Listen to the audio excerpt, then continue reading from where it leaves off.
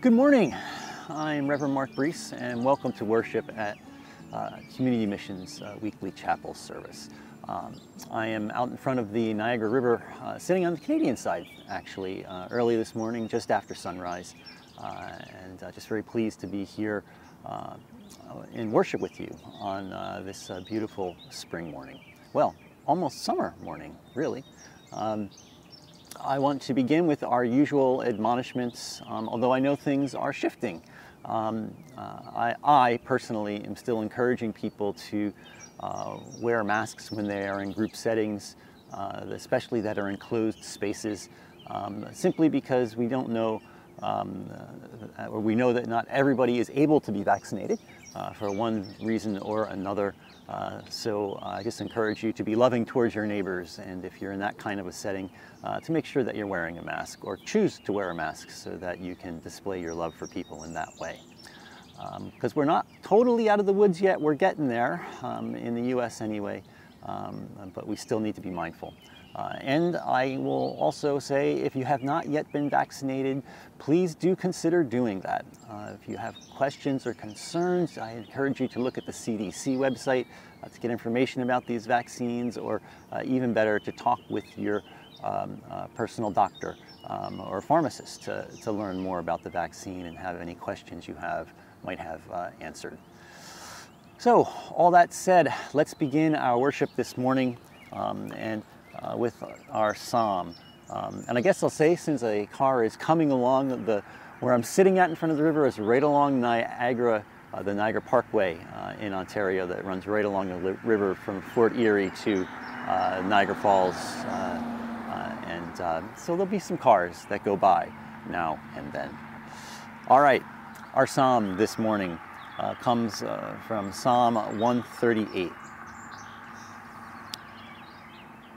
I give thanks to you, O Lord, with my whole heart. Before the gods I sing your praise. I bow down toward your holy temple and give thanks to your name for your steadfast love and your faithfulness. For you have exalted your name and your word above everything. On the day I called, you answered me. You increased my strength of soul. All the kings of the earth shall praise you, O Lord, for they have heard the words of your mouth. They shall sing of the ways of the Lord, for great is the glory of the Lord. For the Lord is high. He regards the lowly, but the haughty he perceives from far away. Though I walk through the midst of trouble, you preserve me against the wrath of my enemies. You stretch out your hand, and your right hand delivers me. The Lord will fulfill his purpose for me. Your steadfast love, O Lord, endures forever. Do not forsake the work of your hands. This is the word of the Lord. Let's join together in our first hymn of the morning.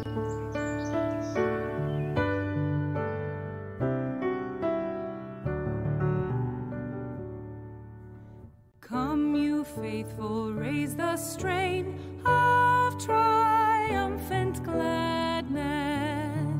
God has brought his Israel into joy from sadness.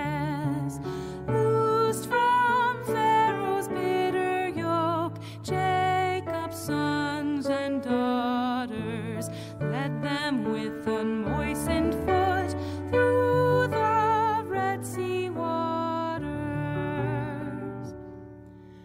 'Tis the spring of souls today.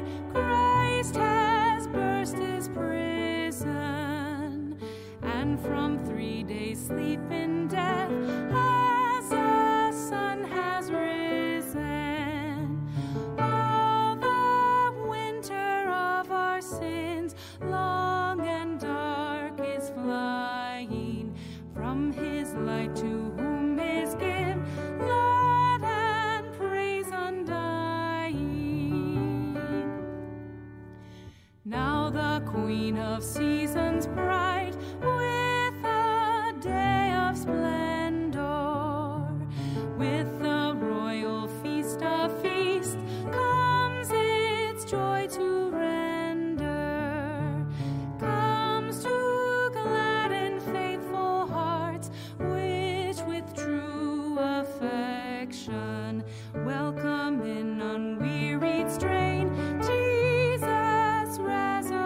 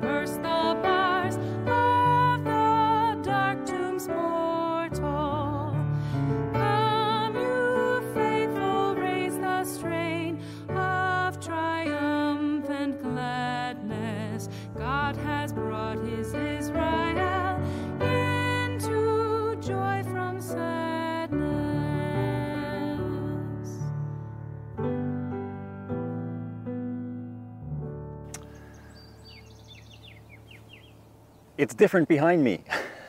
I guess it turns out that there is a lot of people who drive to work along this road in the morning. I am now on the other side of the road in Chippewa Battlefield, sitting at a table there, finishing up. So, just a little bit too noisy. So, we come to a time of prayer in our service this morning, and I'd like to have us be thinking about a few things in particular. We just did have Memorial Day celebrations, and so I just would like us to continue to remember those who have served and given their lives in service to the freedom that allows us to worship and have beautiful places like this without the threat that could come from worshiping and with whatever our faith tradition might be. I think it's important that people of faith in the United States and even here in Canada remember that the cost of being able to worship freely as we choose has been high, and that others have given us that gift, because that's not the case in all places in the world even now. So something to be thankful for, and to remember and honor those who help secure this for us. I also want us to be thinking about those places in the world that are still struggling greatly with COVID-19, because although it is ending for us, it seems, and things are getting better, there are places where it still is not. So we need to be praying for the wellness and for the health and safety of many people around the world.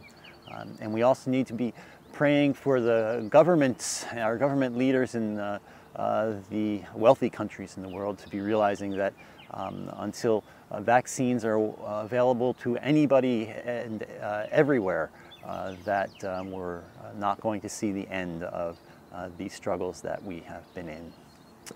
I also want us to be remembering to be praying for racial justice in the United States and around the world.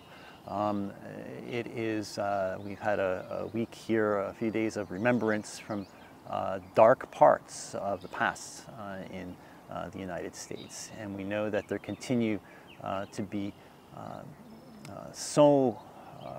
continues to be so much unjust discrimination based on race, religion, and all kinds of things, just because people look or believe different. So we really need to be praying as one people that God will strengthen us as a people and as individuals to stand up for justice in the world, for racial equity, and for simply for the ability to love one another and have that be a love that is unconditional, no matter who the person is. So let's pray for that justice to be something that we can help bring about in the world. And I know that each one of us has our own concerns, our own celebrations, our own joys, our own needs. So as we pray together now, let's lift all of these things up to God. Let's do it in a way that will give praise to God for God's many blessings, that will honor God and thank God for being able to take our concerns and our needs close to God's heart. So bring your prayers to the altar, bring them to the foot of the cross, and let's pray together.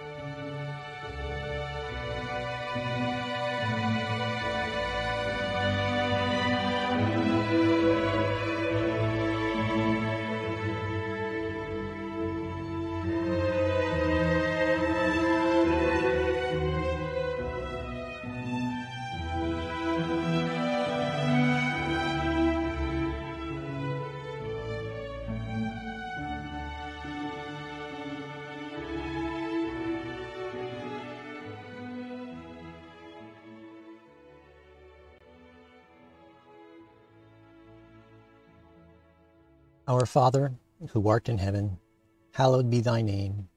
Thy kingdom come, thy will be done, on earth as it is in heaven. Give us this day our daily bread, and forgive us our trespasses, as we forgive those who trespass against us. And lead us not into temptation, but deliver us from evil. For thine is the kingdom, and the power, and the glory forever and ever. Amen.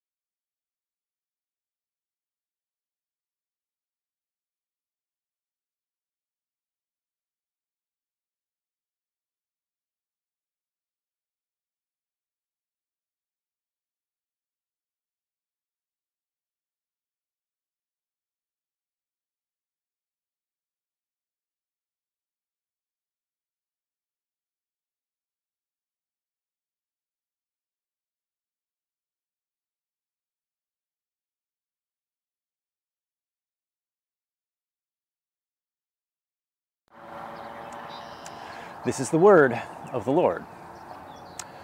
So, the reason I wanted to come out in the morning and be with you at the very start of the day as the light is growing around us here in this wonderful late spring, getting close to summer morning, is because this is one of those passages that I love because it's so short and says so much.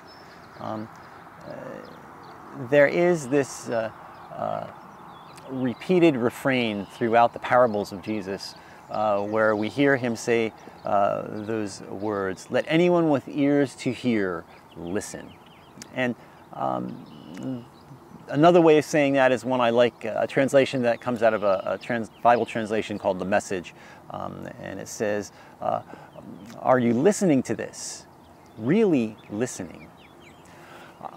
Scripture is something that needs to be revealed to us, something that needs to be worked at in understanding, something that needs to be really examined and lived with and prayed over and allowed to sit in our hearts and our minds for us to get the meaning, to really hear what God has to say to us.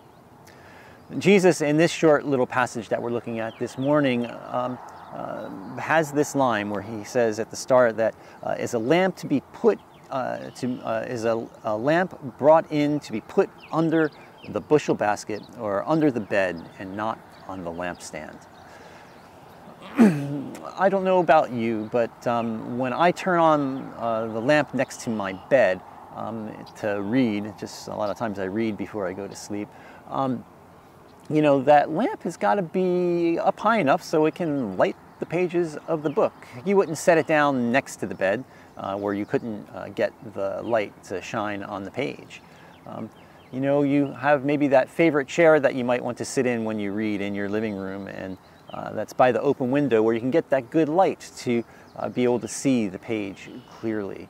You wouldn't draw the blinds so that you have a shadow on your book. You would be opening the window blinds wide so that light will come in. Scripture is something that we need to encounter in the bright of day and put in that work and that effort. Jesus did often talk in these parables, which to us today sometimes seem hard to understand or in some way obscured. But they wouldn't have been as obscure to the people he was originally speaking with. You know, that idea that is in this, put really clearly in this passage this morning in verse 22, that there is nothing hidden except to be disclosed, right? The way in which Jesus spoke was to get people to think, to have them encounter the scriptures, not the scripture, well, yes, the Jewish scriptures, but to encounter his words in particular as something that needed to be really taken inside and worked at in our life. Are you listening to this? Really listening, Jesus says over and over. I want you to have to think about your faith. I want you to have to think about what God is offering to you in terms of the grace and love that is there for you every day. We sometimes forget that our faith takes a little bit of work. We sometimes forget that we can sort of even lead ourselves astray by thinking, it's too hard for me to understand. I'm a great believer in alternate translations of the Bible. If something doesn't strike you, it doesn't become clear to you, I always suggest pulling out another translation. One of the ones that I like for this sometimes, although I do have some difficulties with it because it's not like a Greek to English translation as much as it is kind of a paraphrasing, is the Message. It's a translation written by one person, not by a committee, which is usually how translations go. The way he has this passage that we read this morning kind of makes things a little bit clearer to us. In fact, one of the best ways in which you can see how these different translations can help you is in verse 25, because it's one of those ones where it sort of is a little bit head-spinning. Because it reads in verse 24, and he said to them, "Pay attention to what you hear. The measure you give will be the measure you get, and still more will be given to you." That's a pretty standard translation of verse 24, and we can kind of get that, right? In verse 24, it's saying, look, what you put in is what you're going to get out when it comes to your faith. The effort you put in becoming closer to God and part of the Word of God in your life, bringing it in and having it guide you, you have to put in that effort to do it. So that's kind of clear, even to our ears today. But then comes verse 25, right? And that's the one I want us to focus on here. "For those who have, more will be given. And from those who have nothing, even what they have will be taken away." That doesn't sound very Jesus-y. It sounds like, wait a minute, the person who's got more is going to keep getting more, and I, who have nothing, am going to keep getting less? That doesn't sound like all the other stuff we hear Jesus saying. And this is where another translation can help you. Here's verses 24 and 25 from the Message.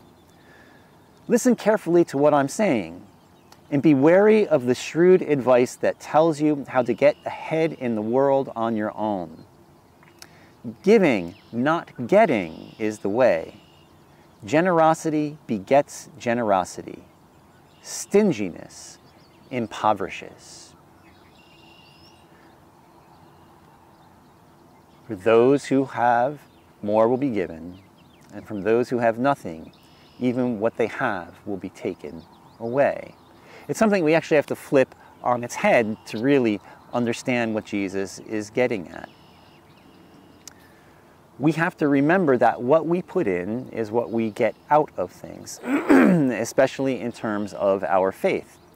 But when it comes to the faith that we have and our way we live in the world, we have to be careful about how we go about making sure we're okay and who we listen to and what messages we take in. We have to really listen to make sure that what we're taking in and allowing to influence is something that's godly, is something that's pleasing to God. We are, this passage is saying, to listen carefully to what Christ is saying, what God is saying. It's not the shrewd advice that we need from others. It's that tell us how we can get ahead in the world, right? It is giving not getting. That's what matters. The generosity that we put out there to others makes there be more generosity towards us and in the rest of the world. What we put out in the world makes a difference. Generosity begets generosity. Those who have more will be given more, right? Those who have that gift of love in their hearts, those who put it out into the world in ways that are loving, that are caring, that are compassionate, those who share the gift that God has given to them of the love of Christ, of the salvation and the forgiveness of sins, the redemption that allows us to have newness of life, those who have that in abundance, who learn to take it deep into their hearts, who really listen to the message, will grow in their faith and will be able to share that with others more and more. Giving generously of what we have spiritually gives us greater spiritual growth. Even giving generously of what we have materially will help us grow spiritually. I'm not saying, and I always have to say this, don't impoverish yourself. Don't, give away your rent money.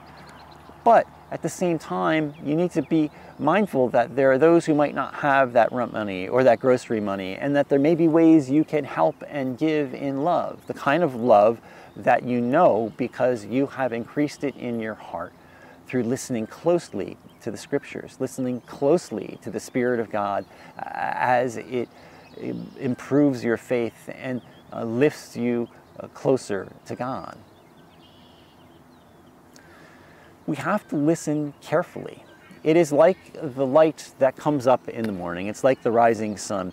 Things start dim and they grow brighter as the sun rises. Behind me here, I think when I first came over here, there was a lot of mist around me that you would have seen. But as the sun has risen, it has heated that mist and it's turned into vapor that we can't see, and things have cleared up. As we grow in our faith, as the light of God shines on us, as that lamp light of God, that light of the Spirit grows in our lives, as we let it shine and not hide it away, as that grows, the world around us becomes clearer and we better understand our purpose in it, which is to love one another. Sisters and brothers, it's a short and easy message today. The light of God is all around us, it's within us, and we need to let it shine in ourselves and from out of ourselves. It's not something to be hidden, it's something to be shared with others. There's nothing secret about it. It's something we need to really listen to, and we should let our ears be opened. Are you listening? Really listening? Listen carefully, Christ says. Don't be shrewd about it or give in to those messages that tell you to be stingy and greedy and unloving and uncompassionate. Instead, don't listen to that advice in the world. Instead, listen to the advice of God. Giving, not getting, is what is pleasing to God and increases the light within us. Sharing God's message is so important. Our generosity towards others will bring greater generosity into the world. Stinginess in our spirit, being a miser, a Scrooge, with our spiritual gifts and with our physical gifts and with the gift of life and salvation that we've been giving, being stingy with that only increases the stinginess of the world, only closes us off to the love that comes from God. Sisters and brothers, let your light shine. Let the lamp of your faith be something that everybody sees clearly. Let your compassion be shown to the world so that it can be made a brighter place. And those who need the light most can see it, and they can see that light from God in you. Amen. Let's join in our final hymn of the morning.